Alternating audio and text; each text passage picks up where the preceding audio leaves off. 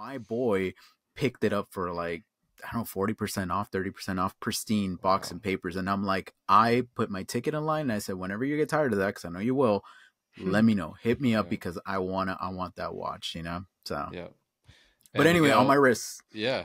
What's Where is it at? Submariner 16610 on a Horus FKM strap. I don't even know if it's FKM, but it's really comfortable.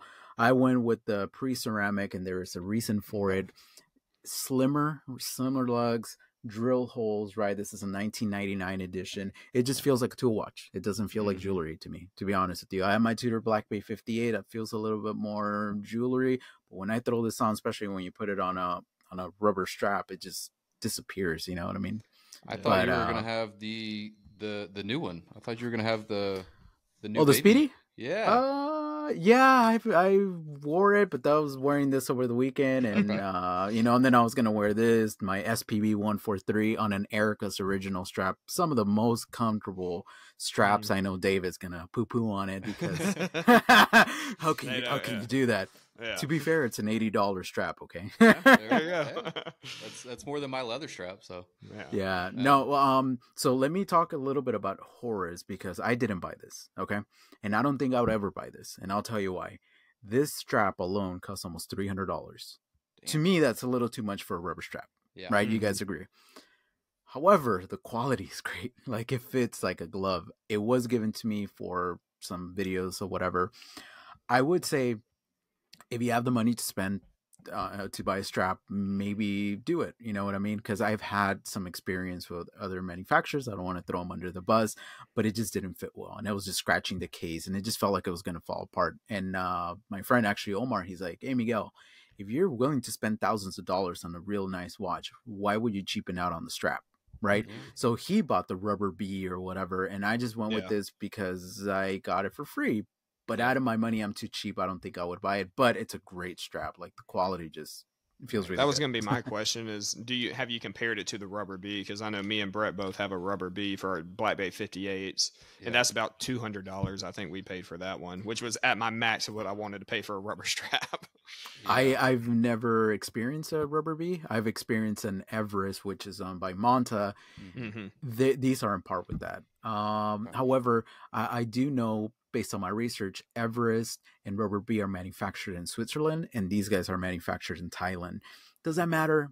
I don't know. I mean, the quality is pretty good. What I do know, based on my research again, is that these straps, they probably get them for $7, $8, $10 at the most to get them manufactured. Plus, the packaging, say out the door landed, you're talking maybe $20, maybe $17, and they're selling for 200 and something bucks. That is a crazy markup, but good for them.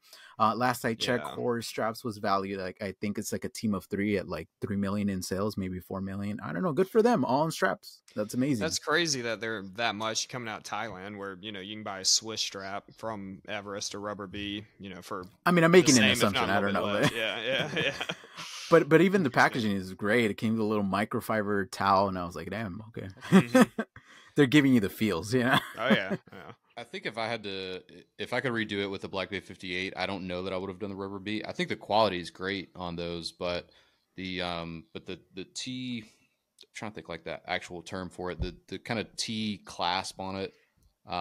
There's a twang clasp. I think that's the actual name for it, which everyone's seen that. It's actually what's on this one. It's just kind of the regular little crossbar with a little, push pin that goes into a hole, right? It's not deploying. The pin and buckle, you mean? Like the pin and buckle, like this one? Yeah. Oh, okay. Not a deployable clasp. Yeah. So it's not deployant, and it's and there's no like actual clasp. How like on the Ever straps with the at least the newer ceramic subs, for example, you can take the factory, like the OEM rubber, the OEM Rolex clasp off and then onto the strap. Yeah. So but why would you though? You know what I'm saying? It's like, what if you want to throw it on the bracelet real quick? You're like screwed. You're like, yeah. I mean, if you're gonna be back and forth, I've tinkered very little with straps. I don't like doing it. Really? I inevitably feel like I'm just messing all kinds of stuff up with it. Let me show you guys a little something. I hope you guys don't think I'm crazy. So I showed you that strap. I have another strap sitting here. I'm going to give them a shout out, but you can't even get them anymore. So this is from King Leather Strap, okay? This was custom made for me. He was in California. He moved to Texas and he stopped making straps. He used to sell them for $110, $120, 100% custom for you. You could still probably find him. King Leather Craft. He is an amazing guy, Andrew. Yeah. So let me show you kind of the little problem that I have. This is just one of many, but it's a little filled up here. Yeah. There we go. Yeah. So all leather straps. And then I got this thing filled up. Everything. Let me show you. I mean, for people that can't see, since a lot of people are listening in their cars or something, we're looking at, if you've ever seen one of those old like DVD cases that just has pages and pages that your parents used to keep in their car full of DVDs. Yep. Oh yeah. We're looking at one of those, but there's watch straps. All Artham straps, and I got more coming.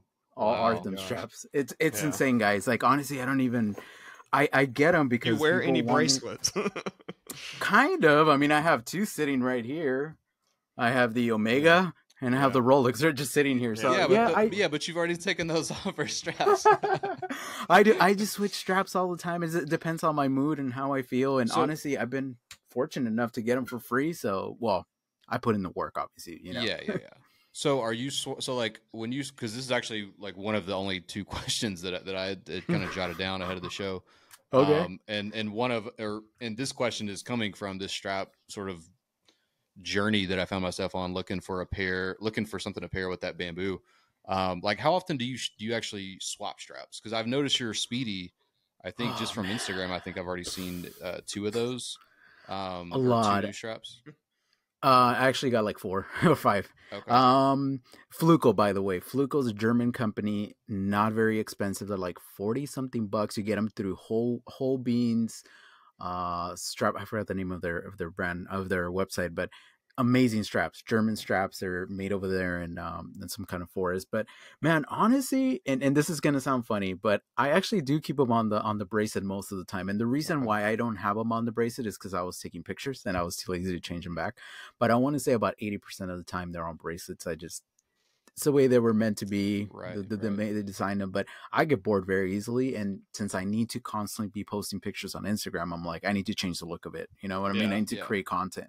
So the back of a lot of my watches, the little lugs, are pretty scratched up just because I'm constantly changing damn straps. So Yeah.